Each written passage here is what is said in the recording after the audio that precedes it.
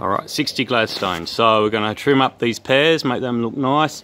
Trim back this lower bush to the wall. Take the top 3 meters off this cottonwood. And then we're going to take any dangling down branches off this gum. Tidy up this area here where the pear is. Trim back the wisteria to the fence line. A bit of wisteria over here. We're also going to trim back to the fence line. And then we're going to go out the front.